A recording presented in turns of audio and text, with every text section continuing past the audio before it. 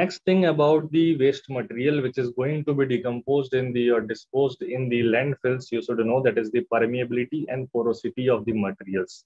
So permeability, it means how easily it is going to pass the water. So if it is passing the water through it very easily, so the permeability is very high. Or if it is somehow resisting the movement of water inside of it, that is the kind of low permeability. If I give you example, the sand particles are very much permeable as compared to the clay particle. Clay particle have the capacity of holding the water as high as from all the different particles as compared to all the different particles, but the permeability on the clay particles is very, very low. But in the case of sand particle, it is having very low water holding capacity, but the permeability is very high. Water can easily go through the sand, that is the permeability of the substances. Then the porosity, higher would be the amount of pores available, higher would be the water holding capacity. Lower would be the amount of pores available, lower would be the water holding capacity. So the hydraulic conductivity of compacted waste is an important physical property. So what is the hydraulic conductivity? We have already seen that in the soil chapter as well. That is very much related with the permeability. Hydraulic conductivity means the conductivity with respect to hydraulic. It means the conductivity of water. It means permeability itself. If permeability is very high, then hydraulic conductivity would be also high. If permeability is low, so hydraulic conductivity will be also low. So this hydraulic the conductivity of the different waste material, especially the compacted one, that is a very important physical property. But again, because this is governing the movement of the liquid and gases in the landfill, again, we don't want to create leachate there. That leachate will ultimately harm all the living organisms as well as environment near to that landfill area.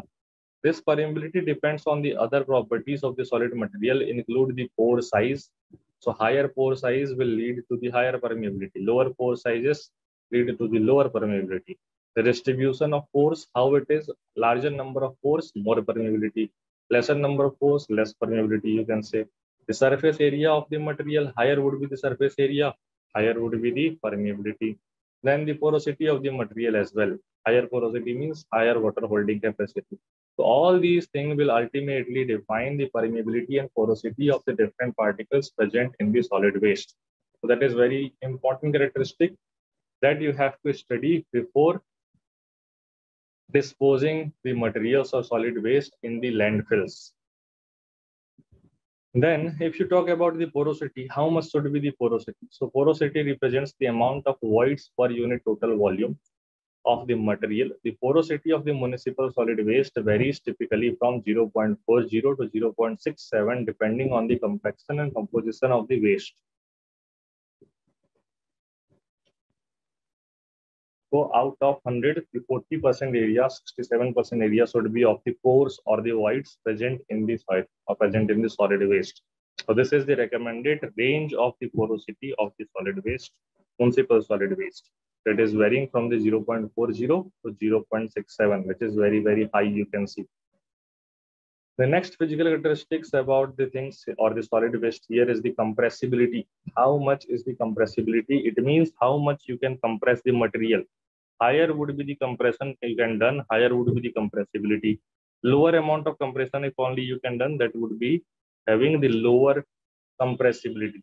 So it is the degree of physical changes of the suspended solid or filter cake when subjected to pressure. So here what will happen, higher would be the compressibility. So easily you can transport, easily you can take the solid waste from one place to another place. Why? Because easily you can compress it. You can make the larger piles of the waste material just by compressing multiple piles. And that will help you to transport in the transport of the solid waste material from one place to another place. So that's why the compressibility is another very important factor under the physical characteristic. So I hope it is clear to you. The next thing that we have to discuss here is the chemical characteristics. We have completed the physical characteristics. We have seen total of 7 physical characteristics. Start with the density of the material, moisture content of the material, size of the solid waste, calorific value of the solid waste, Then the few parameters that are associated with the landfill disposed material. So here field capacity we have discussed, permeability and porosity we have discussed, compressibility we have discussed. So that was all about the physical characteristics or related to the physical properties of the solid waste material. Now we have to discuss the chemical properties or chemical characteristics that you have to analyze of the different solid waste material.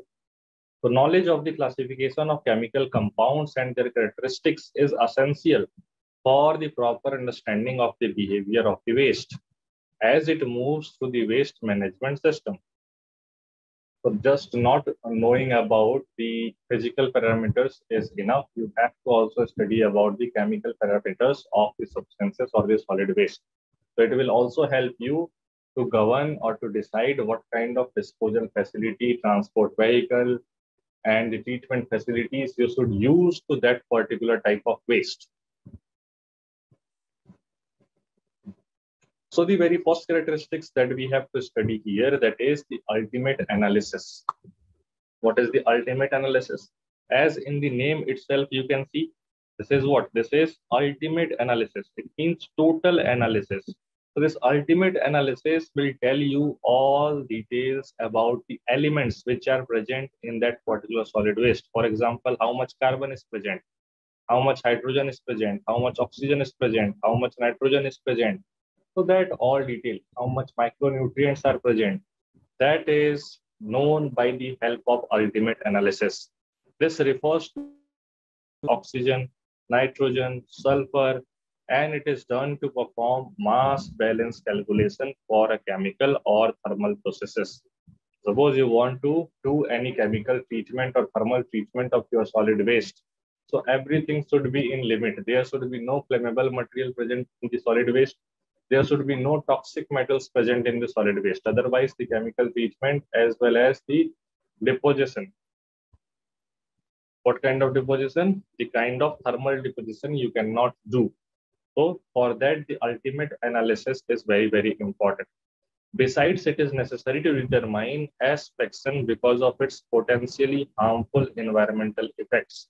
Suppose you are just burning the materials, so you have to decompose it at any particular place because you cannot just burn the ash as well. So on that scenario, the ashes are play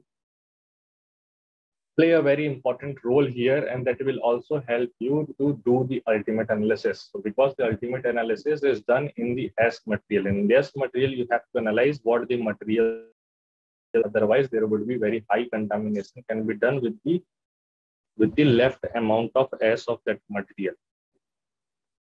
So one should note that other metals, for example, iron, magnesium, etc., may also be present, but they are non-toxic.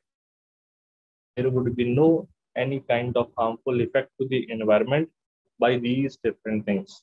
So that is the ultimate analysis of the solid waste material. That is the first chemical characteristic that we have discussed.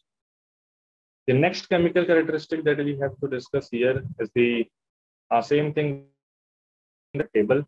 So the element carbon you can find out in the municipal solid waste, that is 25 to 30%, hydrogen 2.5 to 6%, oxygen 15 to 30%, nitrogen 0.25 to 1.2%, sulfur 0.0 to 0.12%, and remaining all the materials are present in the S content, including the micronutrients.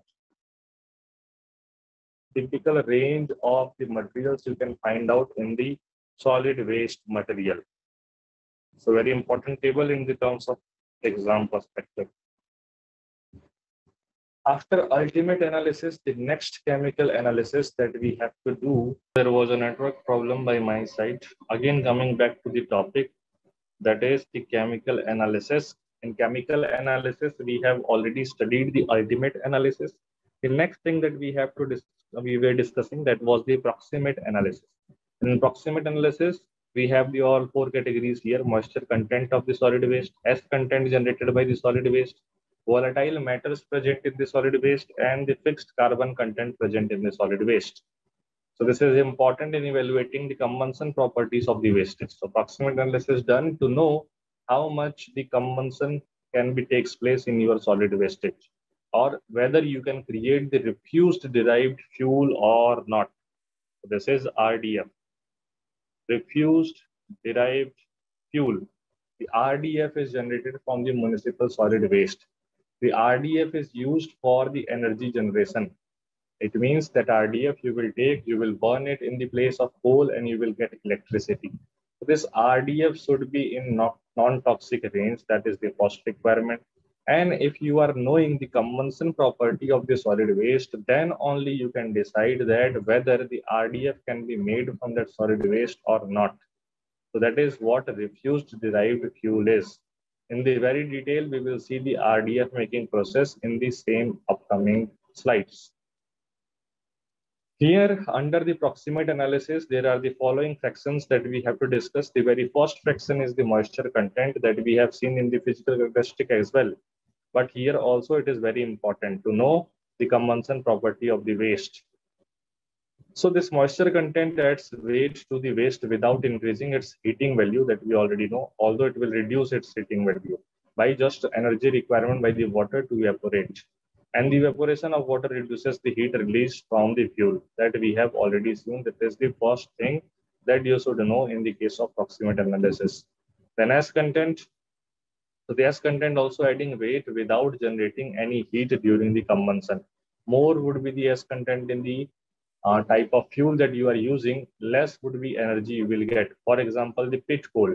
Pit coal have very high amount of moisture, very high amount of the S content. That's why the energy you will get from the pit coal is very, very less.